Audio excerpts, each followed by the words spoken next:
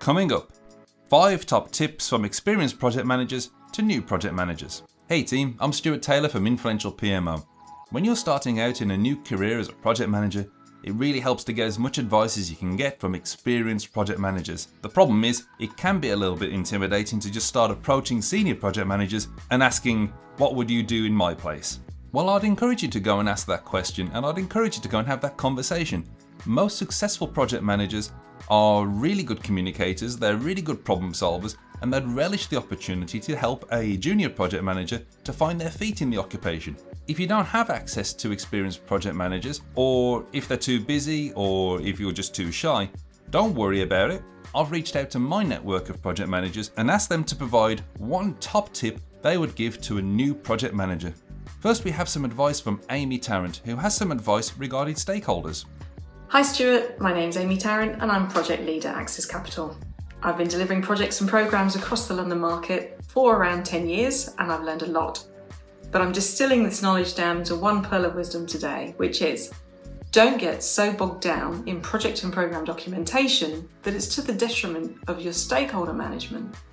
Of course, it goes without saying that good projects and programme managers will always produce strong documentation, and it's great. But going belt and braces on documentation will only get you so far. 70% of projects fail, and a big part of that is failing to create a sufficiently powerful guiding coalition, under-communicating the vision, and permitting obstacles to block that vision. I don't want you to become a victim of that statistic, so here's my advice. Carry out a stakeholder analysis at the start. Identify your stakeholders. Who should you be managing? Build a powerful vision, paint the picture to your stakeholders of what you're delivering and why, and continue to do it regularly. And finally, make sure you nip objections and barriers in the bud early, because whether they're real or imagined, these are the things that will derail your project. And if you're managing your stakeholders in the right way, you'll hear about these sooner rather than later, and you can deal with them head on. Good luck. Quite right, Amy. It's very easy to focus on everything else in the project other than those tricky stakeholders. But if you get the right people on side and you have influential voices on your side, it's so much easier to resolve issues when they come up and to stay on track for success. Now over to Phil Taylor, who's got some advice regarding asking questions. Hi Stuart, my name is Phil Taylor and I've been a project manager in the convenience retail market for just over 3.5 years. In my previous role as a project coordinator, I was able to gain some project management experience through desktop projects and general business rollouts. My advice to a new project manager is actually something that I was told when I first started my role. If you don't know the answer, don't make something up.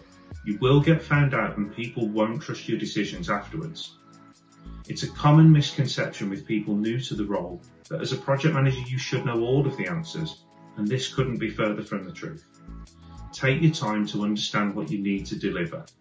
Identify and surround yourself with experts in the relevant fields. Quite early on in my time as a project manager, I had to make some decisions based around on-site issues with signage and electrical installations, and that was something that I hadn't dealt with before.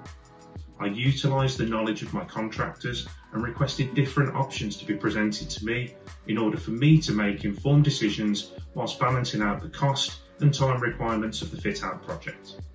Identify people within your own organisation or team that have more experience and don't be afraid to ask them questions. They will probably have encountered some of the issues that you may see on your own projects and can provide some sound advice on how to deal with them effectively.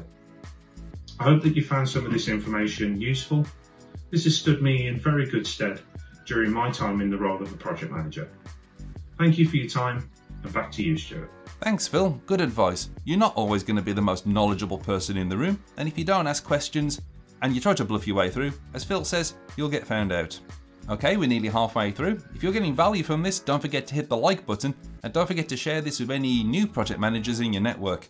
And don't forget to hit the subscribe button so you don't miss future content. Now over to Mike Koppenhout, who's got some advice around understanding clearly what it is you're setting out to achieve. Hi Stu, thanks for inviting me onto your channel. My name is Mike and I've been a project manager for a number of years. I typically work on business transformation programs at large banks like Lloyds, RBS, HSBC and Barclays. My tip today is know what success looks like. This means knowing what problems your project has been set up to solve. what your goals are, and what your stakeholders really need.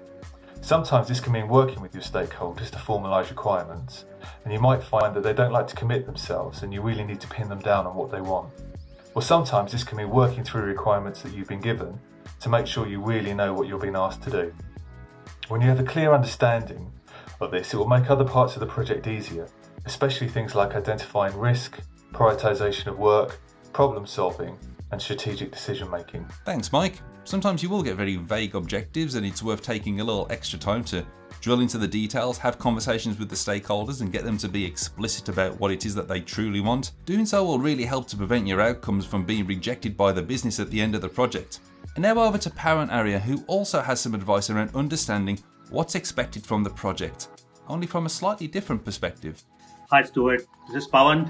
I have been a program and portfolio manager for more than 20 years now, and my specialty is around transformation programs. So the top tip for today is for project managers to bring a sense of purpose in managing the project. Let me explain a little bit further. I think project managers, their most of mind space and communication focus on what is to be delivered and by when it is to be delivered. These two things are quite important, but at the same time, the most fundamental aspect of project management is why a project is being done.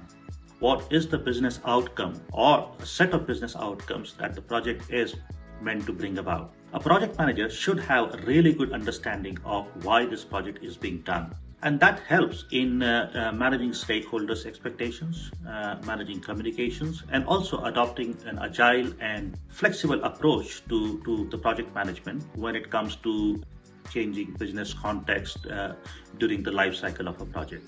Just a quick example that recently, as part of my experience in finance transformation management, I was asked a question by a senior stakeholder that why are we spending $250 million on this program, whereas the cost benefit is only about $30 million per year.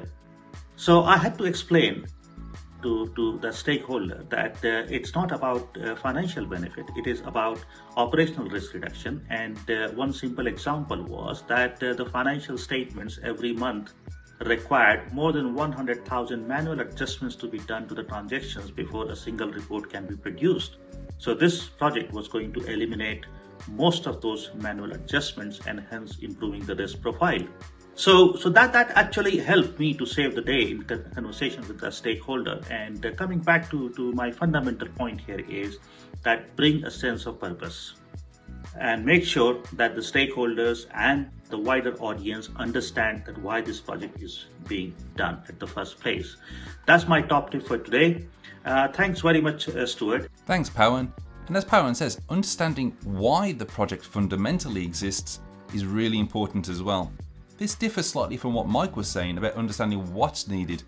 This focuses on why the project exists. And now for my tip. Back in the day, I did actually go and ask a senior manager for his advice on what I could do to improve as a project manager. I was expecting to be told to improve on a technical skill of some sort, improve planning or improve communications or finances or something like that. What he actually told me was I needed a thicker skin, and I immediately proved him right by having hurt feelings from hearing that.